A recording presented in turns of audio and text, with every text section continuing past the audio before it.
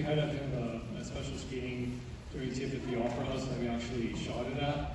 And I didn't think that that could be matched, but this was really a special night, as I said, having done opera with Rodney here on the stage, and trying to find a way to use this incredible form and then showing it on this same theater to you. It's really it was really powerful for me.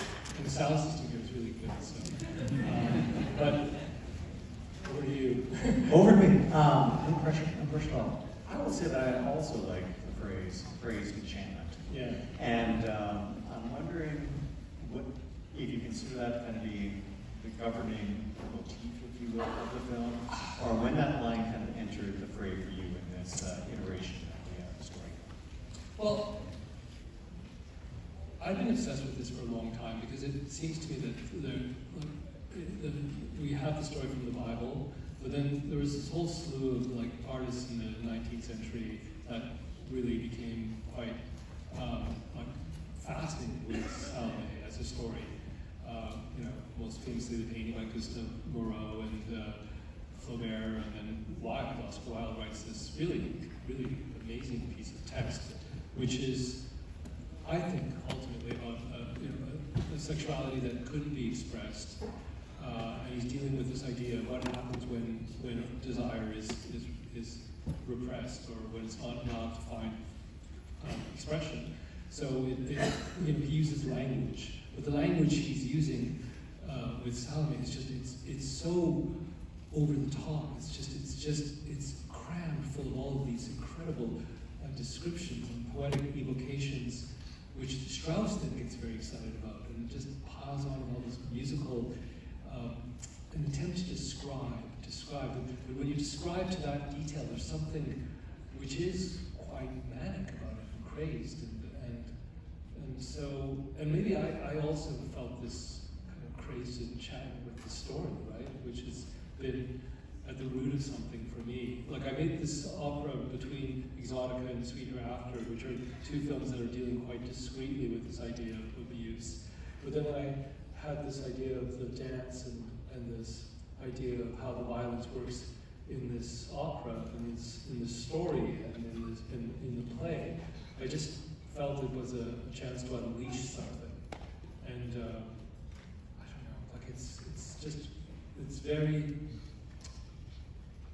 I feel like the text by Wilde is unleashing something which he doesn't do in any other material that he's written, where he's purposely using this language to talk about something that can't be actually attained. So that does lead to a certain madness.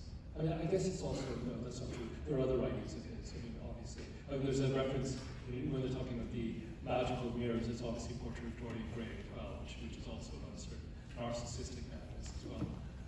I'm not sure. I'm sure there are people who can talk about Oscar Wilde much better than I can, but I just feel like it's an incredible piece of music theater, ultimately, and it's been I felt, having remounted it so many times, that I wanted to investigate it further. And I also felt that there was an issue where I did this production in the 90s, which was quite provocative at that point, but it felt like it needed to be re-examined.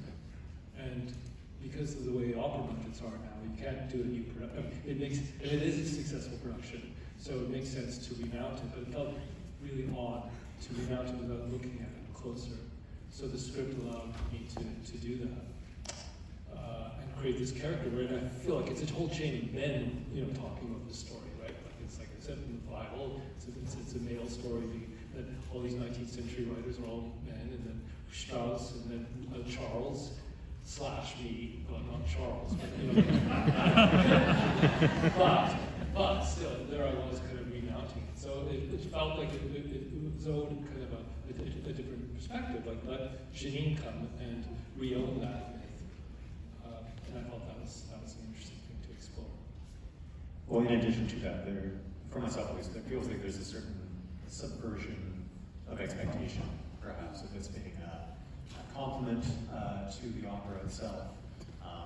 We begin with a very atmospheric scene, and then we kind of drill down into the mundanity of this as well, and then it escalates into a different space. But really curious to hear about your approach to that narratively when you began this kind of deconstruction or re-examination of it, and then your conversations with Paul, your cinematographer, about how you would maybe demystify some of that space. Well, yeah, you're right. It starts off with this extremely layered image. Like when she walks into that rehearsal hall and she's looking at a projection, which she's going to, but then the way her shadow works, and it's layered over the image of the young woman who's representing her in this projection. Like there's so many layers and veils right there in that first image, and then it sort of goes back into something which is more, mundane. Just a lot of narrative, I suppose, at that point. But yeah, it's a balance, right? I mean, that's what I think is interesting about the feature form, is that you do think that you have an hour and a half to tell this story. You're not consumed with having to hook people right away because they're committed, hopefully, for that period of time that you're here, as opposed to watching a TV show. It's funny, I had a comment. This woman had said, I'm glad you didn't kind of do the classic thing where you start off with the birthday party at the house and her best friend is excited about her going away to do this, and then they're zooming all the way through, and the friend is like doing her own investigation of Salome, and I'm going, that sounds like a really great commercial approach, and it didn't even occur to me. Like, I didn't reject it, it just never, my mind doesn't work that way. But I was thinking, yeah, there is another way to, like any story, there's so many different ways to approach it. And this one, having been interpreted so many times, by various artists, this is, strategy becomes really important. Like strategy and how it has to be, there has to be something lush about it, and you have to be drawn into the decadence of the visual language. Like the music becomes quite, and the language, there's this idea of decadence, right? Like, what does that mean when things are like too much? They seem to be boiling over with almost too much information. You described approaching this from a different perspective, and one of the kind of threads that I find fascinating with it is the kind of the demystification, the attentive demystification of art in it. So we have like the podcast, we have the behind-the-scenes videos, we have the offer of a blog post in place of a director's statement. And where were some of those impulses? Where did those come from? Oh, that's just from working in opera. I mean, there's this, like you're always asked. That's just opera. No, but it's like, like there's this real, like, how do you make it accessible to people, right? And I think that I've done that. I mean, like, there's all sorts of behind-the-scenes things, and we do at CFC, and they're online. And that particular thing about making the head is from a Royal opera. It's inspired by Royal. Covent Garden sort of like thing on making the head.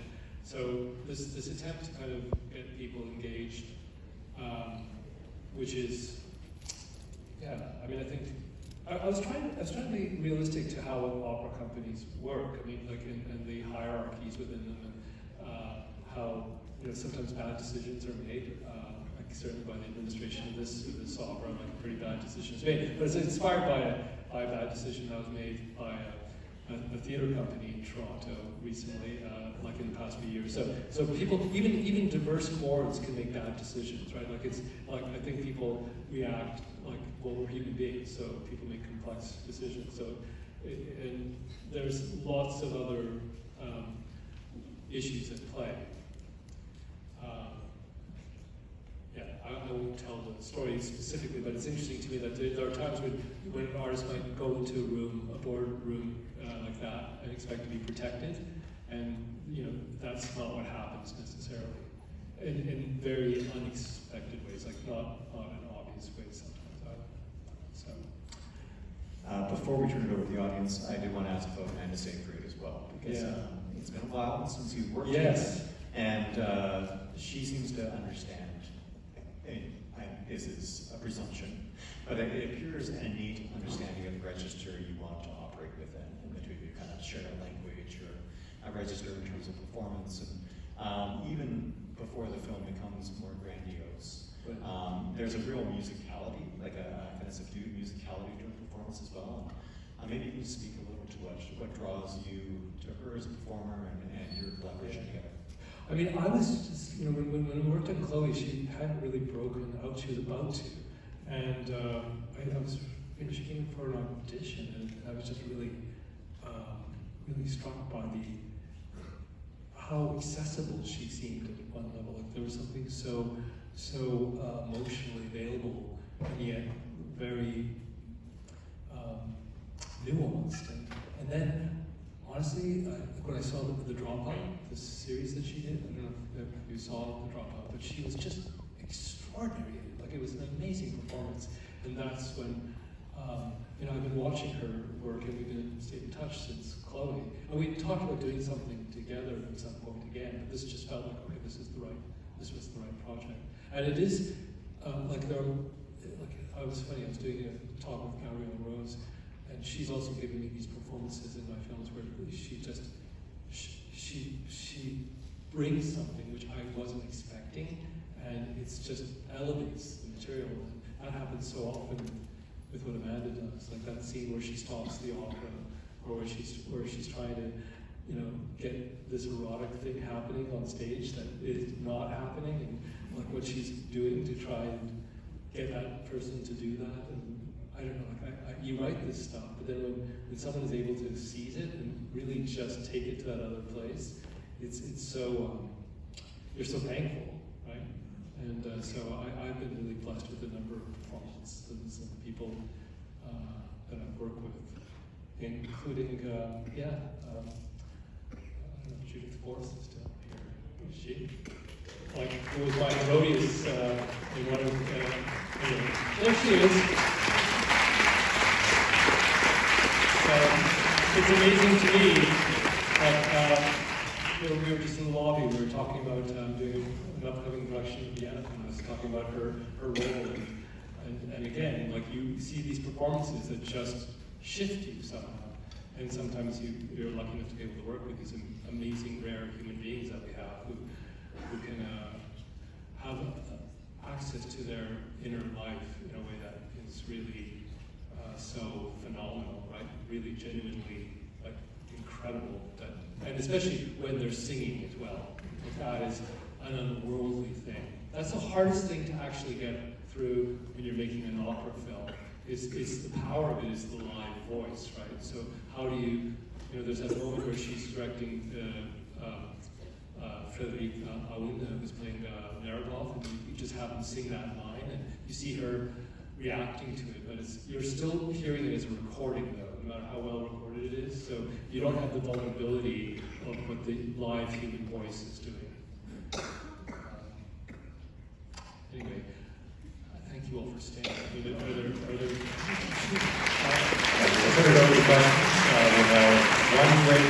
very last. Yes. This movie is going to sit with most of us for a long time, and your approach of, I'd say, kind of a non-linear narrative of what you were saying before, of taking pieces and eventually them all coming together, having your audience be on that journey, is that what leads to that thought-provoking feeling or a reaction you have to Seven Veils or any other movies? Yeah, the question was about the different perspectives in the film. Is that kind of provocative nature what draws you to Seven Veils? I mean, these films are structured like it's an emotional response to the material. It's not that there's ever a linear, and this is actually more linear than some of the other films, I would say. But it's like this is how I feel the material. Now, the challenge here, honestly, was the placement of the voiceover, right? So like the balance of that, because I don't usually use voiceover text, but in this case it felt very integral to the telling of her story, and that shifted things from the other films, like where there's silence. There's a lot more. People are speaking a lot more than they would have in some of the other films. One of the audience members had mentioned The Adjuster, where it's like incredibly sparse, the dialogue. But here, because she's a director and she needs to explain in her strange way, right? I mean, she's you know, the way she's directing is very. We don't really know what level her direction is, right? Like as the podcaster says, we don't. You know, she certainly, you know, is drawn to the material, but the way she's working with the performers is not the normal way, right? Obviously, so there was a lot of different tones, and that was the trickiest thing, is balancing the tone and this spaces, right? Like where there's space between dialogue and you know, the kind of the awkwardness of that. Like I'm always fascinated by that, those spaces, because often we fill it up in an attempt to kind of make things fluid, but it's actually interesting for me when you don't, and you just sort of see people resting with things. Anyway, it's hard to explain. It's just that it takes, you write it a certain way, then you're editing it, that becomes rewriting, and then you're working with music. And in this case, you know, we obviously had a lot of the score in mind, because it was obviously the Strauss. But it takes a while to edit. I still can't believe we shot this. Like this production was on like just over half a year ago on stage, so we moved pretty quickly to get it to this point. Yes. Me? Great. You mentioned just now that you do some rewriting and the editing, and I'm just wondering, while you were cutting, was there any changes from how the film was on the script, or new directions you took? Yeah, were there changes as we were editing? Yes, there were. The way the podcast worked, it was originally like one scene, but it felt very interesting to kind of weave it through a little bit. Obviously, the flashbacks with what was happening in the forest. Yeah, there were things that were shifting. Not as much as, let's say, the film like The Sweet Hereafter, which was completely reconstructed in the editing, but this one also, it's a final draft. And because you're working with voiceover, you're rewriting it as well. Yeah. Sweet. I think we have time for a couple more questions. We'll go up here first. Thank you. First of all, thank you for making an incredibly beautiful and deeply disturbing film. But on a more practical level, I'm so curious about your approach in working with the singers, because typically, of course, they have to do a performance on stage, and there is a certain degree of acting. This, you know, it breaks the fourth wall, and so they have to go quite a lot further. How did you approach that? Well, like to be clear, there was the rehearsals for the opera in January. We opened the opera in February, and then we started shooting the film after the opera opened. So the opera rehearsals were over by the time we started making the film. But then there were certain things we had to kind of restage when we were filming the opera on those shooting days. But the biggest leap was using these opera singers as actors as well. Like so that was that took rehearsal. And by no means are they going to act operatically in film scenes, right? And then on top of it, there are elements in the domestic scenes of soap opera as well, right? So you're trying to bring in these different kind of textures. Like it's like when she's watching, you know, on the Zooms, and so she's always watching kind of the soap opera aspect of her own family, right? So there's all these, like I said, it's all these different kind of tones, and it is just, you know, there are these displacements, right? Like that's what makes it disturbing as well. That things are not necessarily fitting the way you would want them, and things are slightly heightened. Like for instance, seeing her reflection on the computer the whole time. So she's in these scenes like continuously. So that's something that's done artificially. Like that's not a real reflection. But it creates that sense. And the sound, that it's not filtered sound, it's like it's clear sound, so they're right there. And there are moments where it's using, like sound becomes really important as well. Like how things are placed sonically in terms of your apprehension of that. You know, the sounds of the rope, the creaking of the swing, and all that stuff. Yeah. It's all. But I work with an amazing team. I've been working with this team for a very long time. So the collaboration between the composer and the sound designer and the sound mixer, it goes back to the 80s when I started making films. It's the same group of people. So I've been really fortunate that way. Actually, the team generally is pretty much the same team. We have time for one last question. I'm gonna let you pick the hand. No pressure. The hand. Last question. Oh my God. The selection goes to you. I feel like I should be blindfolded now. I feel like, and you should be asking me, talking to me about like sensing it, having me trip over the stage and take delight in that. Yeah, maybe the cruel taskmaster. I don't know. Yes, in the middle. Like I'm so yes. So, but,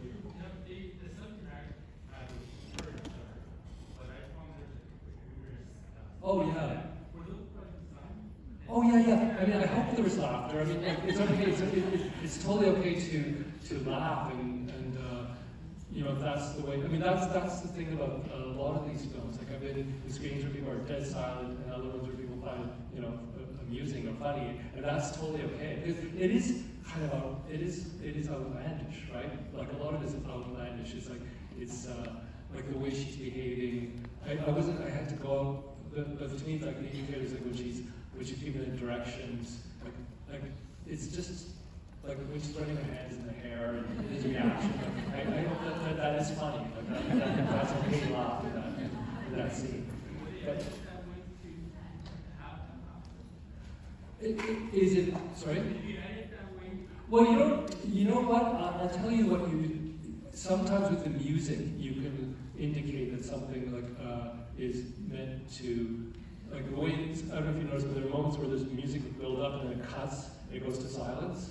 And that kind of creates kind of an effect where you feel like, again, it's displaced. So you might find that funny or not, right? And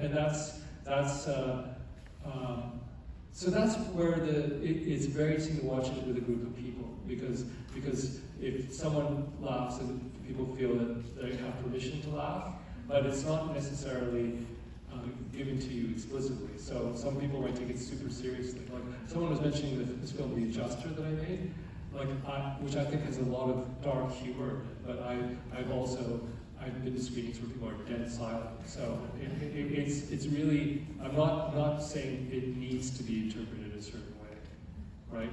It's really how you know, which makes it uncomfortable, right? As this person said, like it's not necessarily, yeah. Sorry. This is great. Again, thank you all so much. I'll do that.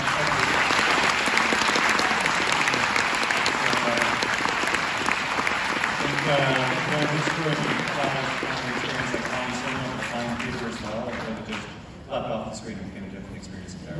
So thanks so much for being here. Have a good night.